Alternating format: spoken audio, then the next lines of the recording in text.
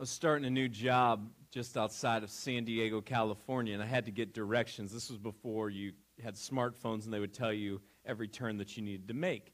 And so I got the directions, and they said, turn right on when this road dead ends into Hamashaw, and then just follow Hamashaw. I said, okay, that's great. Made it real easy. It was like 3 turns. Couldn't get lost doing 3 turns. So I went out the next morning, my very first morning where I was going to start at the church, gave myself double the time to make sure that I would be there on time. And I was following this road, and there was no Hamashaw. And then the road dead-ended into a shopping complex. I'm like, I'm in trouble. That's not good. So I started calling the phone numbers that I had, and it was Sunday morning. And Sunday mornings when you work in a church can be a little hectic. And so the first couple of phone calls went to voicemail. And then finally, somebody called me back, and they're like, hey, what's going on? And I'm like, hey, I don't want to be late, but here's where I'm at, and I've got no idea what to do. And they said, well, did you turn on Hamashaw? And I said, I haven't seen Hamashaw. And they're like, where are you? And I'm like, I'm in some shopping complex. And they're like, where is that? I'm like, I don't know. I'm not from around here. I'm sitting in this shopping complex, and the only street I see is Jamacha. And they're like, what? I'm like, the only street I see is Jamacha. And they're like, can you spell that? I'm like, well, Jamacha. They're like, yeah, that's Hamashaw. Not to a kid from Akron, Ohio, it's not. Like, I'm looking for Hamishaw. That's what I'm looking for. They're like, yeah, you've been sitting there for 10 minutes. Just take your turn and follow Hamashaw, like the directions say. You ever been misunderstood? You ever had a misunderstanding? I mean, it's a frustrating experience. Sometimes it can damage things. It can damage relationships. And when it damages a relationship that we care about, we're eager to get it fixed.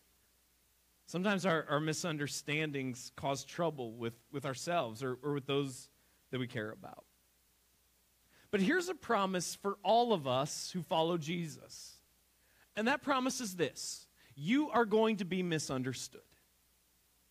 The promise for every single one of us who follows Jesus is very simply this: you are going to be misunderstood.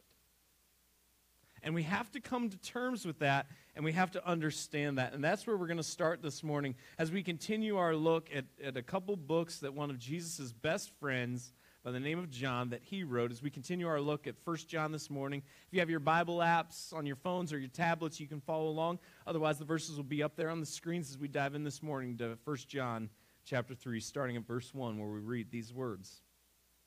See what kind of love the Father has given to us. See what kind of love the Father has given to us, that we should be called children of God. And so we are. The reason why the world does not know us is that it did not know Him. Check this out. What kind of love God has given to us. God loves us so incredibly that out of everything that we could be known as, out of any dynamic in any relationship that God would choose to utilize to express His affection for us, is as one that we are His children. That we are God's children. And so we are. We have been accepted as children of God as a result of what Jesus has accomplished on our behalf. God now sees us as His kids. This is incredible.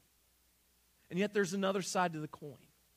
And the other side of the coin is this: the reason why the world does not know us is that it did not know Him. And so we've been given this beautiful picture of adoption right off the bat. That God sees us, He loves us, He calls us His own. He adopts us, He is our Father. He sees us as His children. But the other side to that equation, and that incredible equation which it is, but the other side to that equation is very simply this: The world does not know you. God knows you. God sees you as his child. The world does not know you. The world does not understand you. And the reason for that isn't you. The reason is they don't get God. They don't understand him. And so we have this incredible promise right off the bat that God sees us as his kids. And yet we have this incredible warning right off the bat that it isn't going to be easy for us, and there's going to be misunderstandings in the world in which we live, because the world in which we live doesn't get our dad. So they're not going to get us. Beloved, we are God's children now. And what we will be has not yet appeared. But we know that when he appears, we shall be like him, because we shall see him as he is. And everyone who thus hopes in him purifies himself as he is pure. Because of this relationship, because we are now God's children, we are all a work in progress.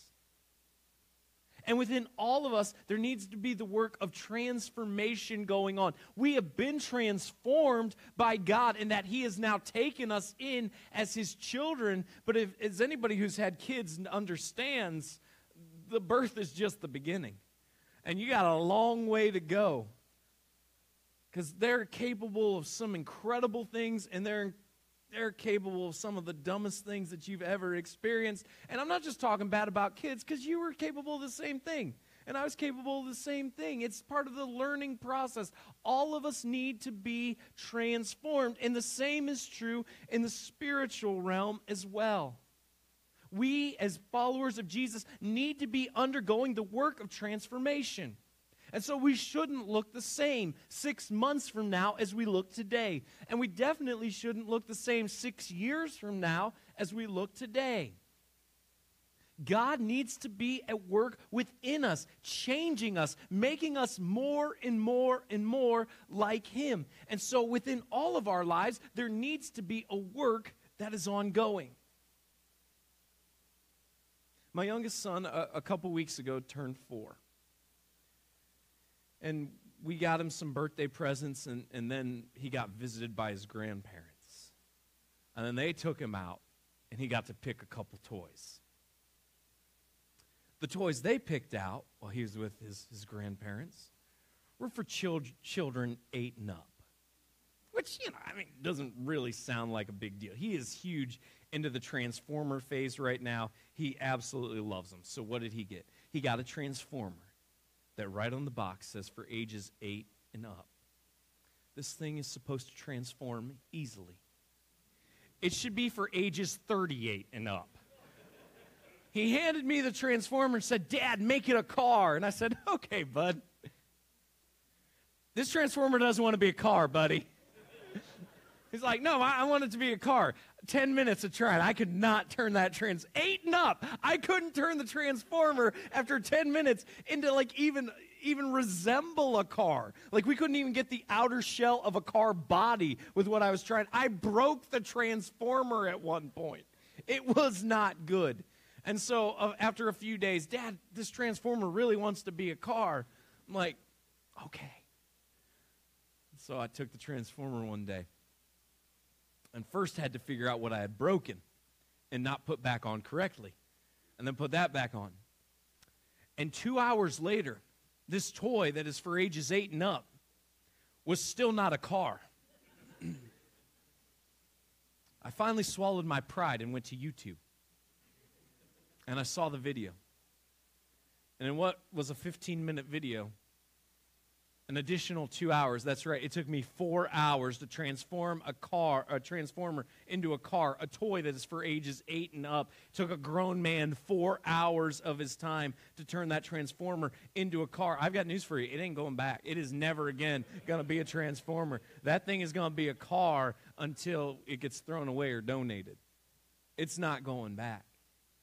4 hours to transform the car. 2 hours while watching a 15-minute YouTube video. Transformation takes time. Whether we're talking about a toy built for 8-year-olds or whether we're talking about the work that God is doing within all of our lives, transformation takes time. It is a process, and there needs to be progress, but understand transformation takes time.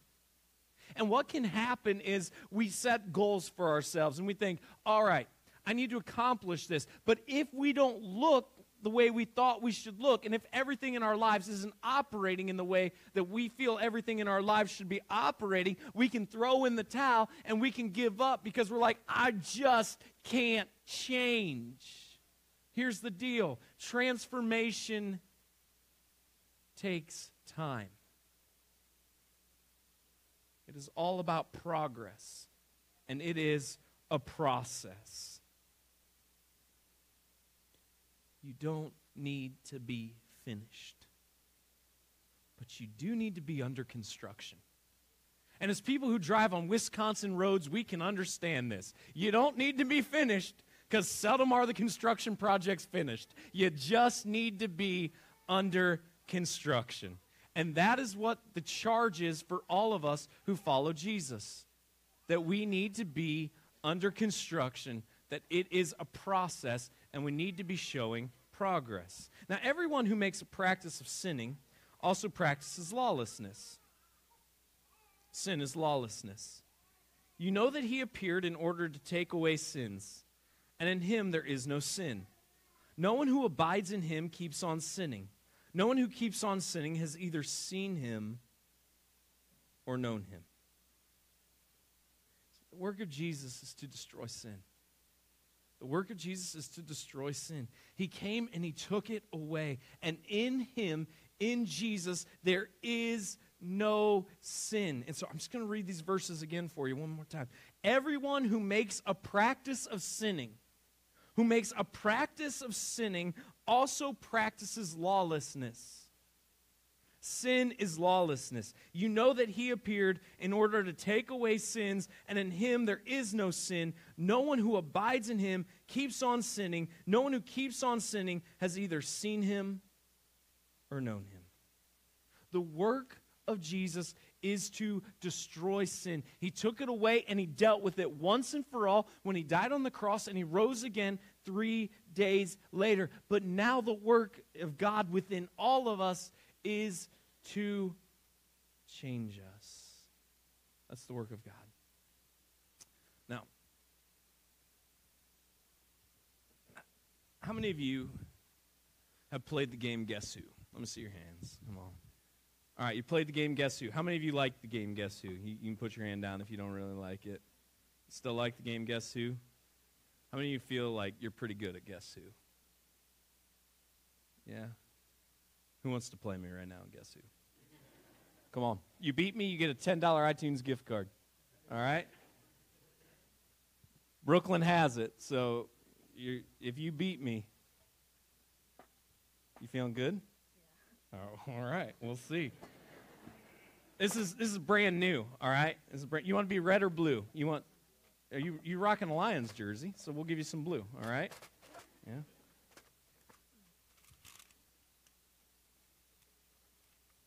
As a Lions fan, I hope you win. I mean, you've got to have some victories, so. I'm a Browns fan. It's okay. All right? Everybody's like, don't trash talk the child, Brian. Like, I'm a Browns fan. All right, there you go. We're not going to shuffle or take the, I'm going to let you go first. It would help if I had all my characters up. Go ahead. You can ask me the first question. No. No. No glasses. So put all the glasses down. Okay. Is your person a man? Yes.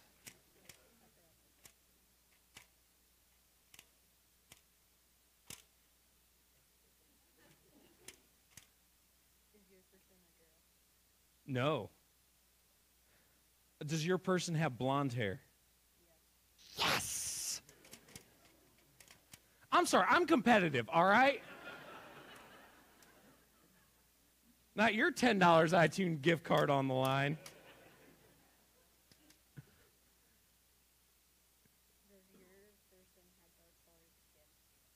No.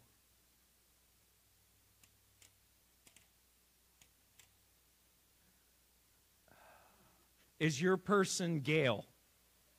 No. Don't get it. Oh! Give it up! Give it up! Who helped him? Hold on. Thank you very much. Go have a seat. Brooklyn's got your gift card. Who over here told him, Brandon? You guys could see my card. There was a cheater. I'm still going to give you the gift card because I'm a man of my word, but I'm pretty sure somebody was cheating over there. Congratulations. Way to go. Enjoy that. Enjoy that. Now, when you play Guess Who, what happens? You're given all these different choices, and you have to narrow it down. You have to limit it. And so you're given a card, and what happens? You see the card, you use your senses, you see your card, and then you know that person. So that when the other person guesses, you can reveal who the person actually is. Everyone who makes a practice of sinning also practices lawlessness. Sin is lawlessness. You know that Jesus appeared. Jesus appeared, why? In order to take away sins. And in Jesus, there is no sin. No one who abides in Jesus keeps on sinning. No one who keeps on sinning has either seen Jesus or what? Knows him. Lakeside, fix your eyes on Jesus. This is why we've talked in the past few weeks. It is so important that you get to understand the heart of God as revealed in Scripture. If we're going to know Him, we have to be engaged with the heart of God, and it is revealed for us in Scripture. So I'm just going to challenge you again. As a follower of Jesus who needs to be in progress, understanding that it's a process, it starts with understanding the heart of God. You have to be engaged with God's revealed heart. Scripture. Why is this so important? Well, he continues. Little children, let no one deceive you.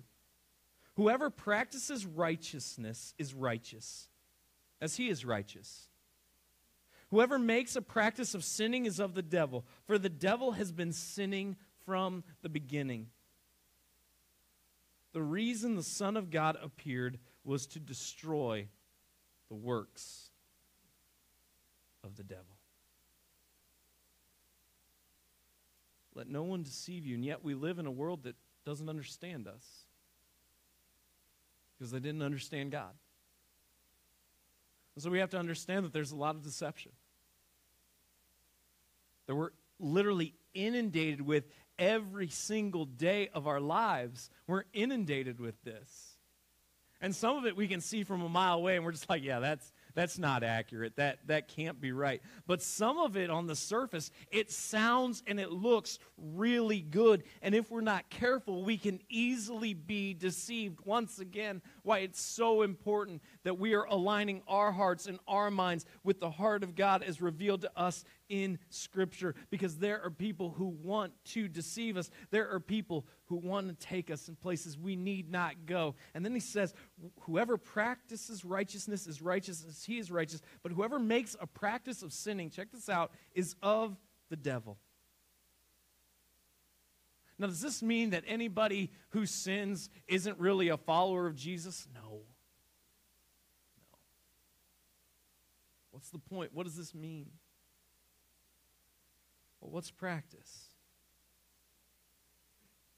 Does anybody who's ever played a sport or coached a sport or done really anything, you've got to practice to get good at something. And practice is very simply repeated effort. It's repeated effort. It's when you go to the gym and you want to be good at basketball and you go to the free throw line and you don't stop shooting free throws until your arms ache, and you work on your form and you work on getting rid of all the distractions so that when the big moment comes in the game and you're fouled and the game's on the line, you go to the free throw line with the basketball in hand, and you've worked on your mechanics so much that it's natural. It's a repeated effort. That's what practice is. What you habitually do reveals who you are. What you habitually do reveals who you are. So I just want to challenge you today. Don't fall victim to what God has already destroyed. Jesus came to destroy sin. Don't fall victim to what God has already destroyed. And here's a vital question that each and every one of us needs to ask. In our lives, are we making progress or are we making excuses? Am I making progress or am I making excuses? When I understand the fact that as a follower of Jesus, I am a child of God, am I becoming more and more like God? Am I becoming somebody who moves closer and closer to this picture of doing the right thing?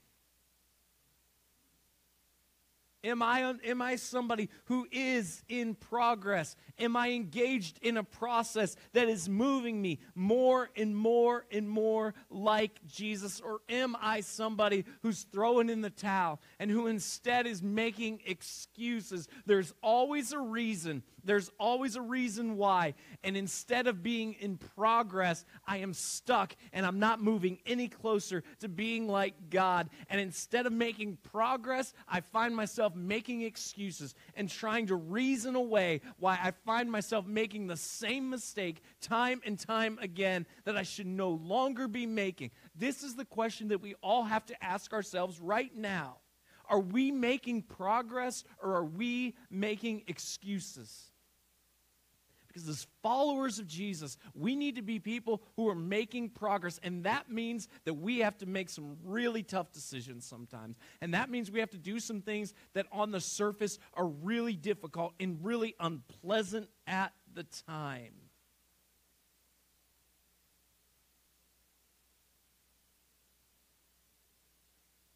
But if we don't, and we all always have a reason, we always have an excuse, we have to ask ourselves some really sobering questions. Do I really believe what I say I believe? Do I really follow Jesus? Or do I merely like the idea?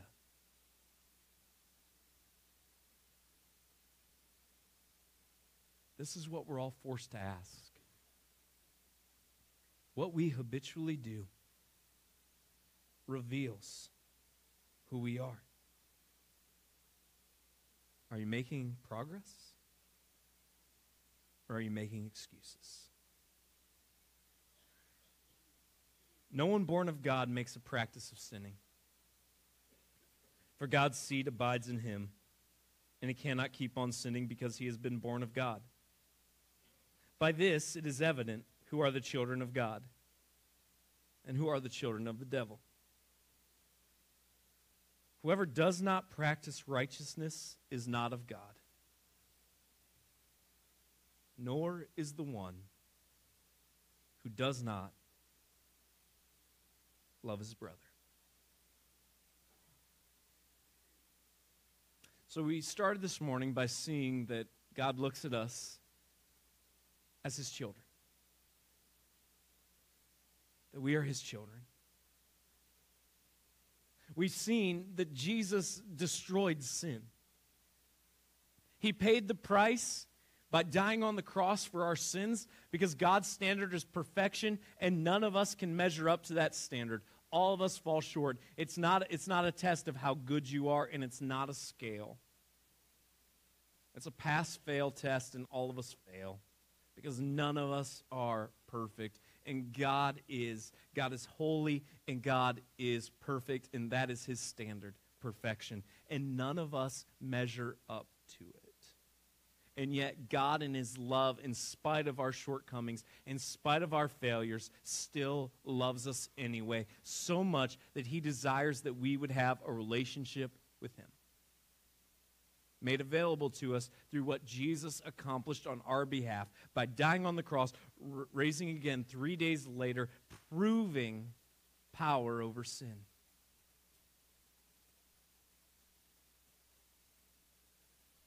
Don't be held down by what God has already destroyed. We've been given everything we need. God is victorious, and he sees us as his kids. That is the incredible love that God has for us, that he sees us as his children. But not only that, the power of God comes and resides within us at the moment we make the decision to follow Jesus. At that very moment, God comes and resides within us. He gives us his Holy Spirit that comes and lives within us. We have been given everything we need. We have been made new.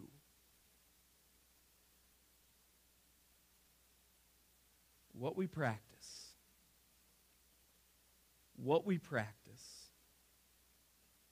and who we love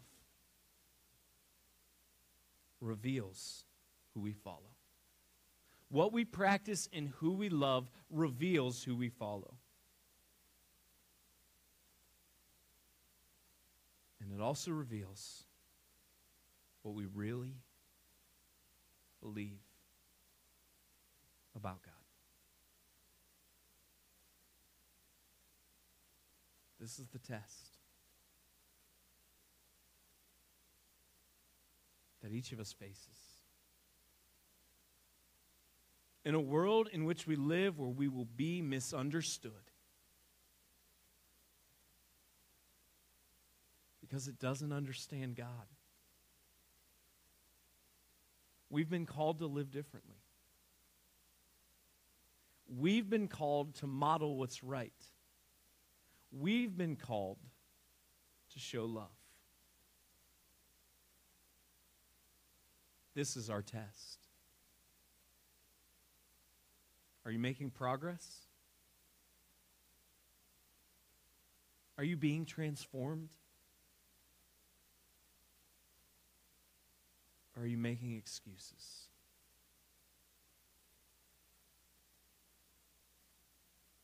It isn't going to be easy living in a world where you're always misunderstood.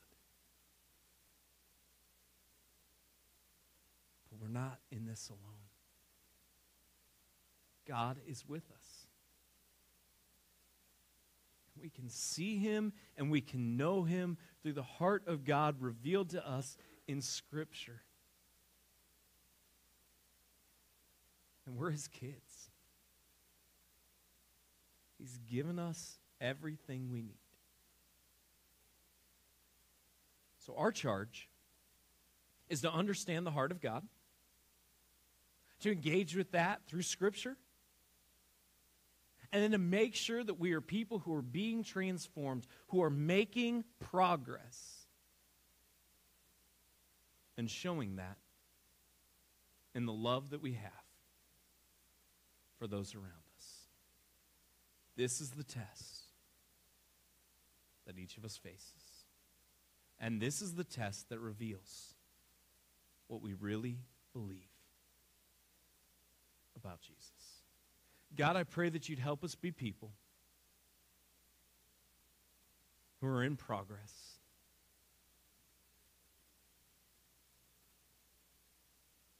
Help us understand that sometimes it takes time and not to lose heart or be discouraged when we're becoming more like you, but we fail. Understanding that your forgiveness and your grace is readily available to us.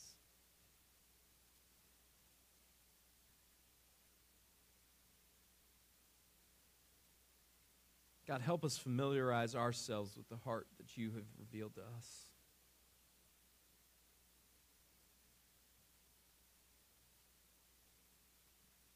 And God, I pray that it would transform us. That we would be people who are transformed. We would be people who love well. And in spite of the fact that there are those who will never understand us, that we not lose heart, that we not quit, but that we become more like you in every step of our journey. So give us the strength to make progress and to love well.